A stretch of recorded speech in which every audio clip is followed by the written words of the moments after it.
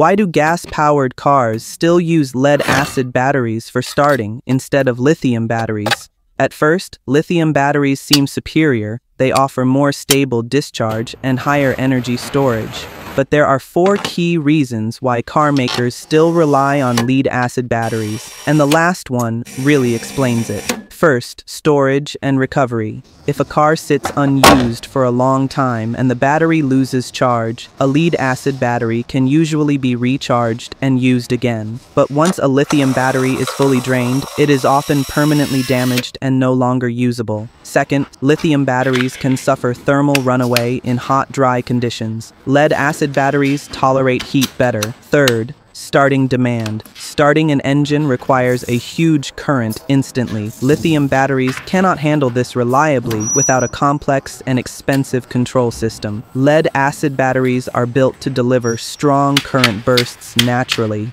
Fourth, cost.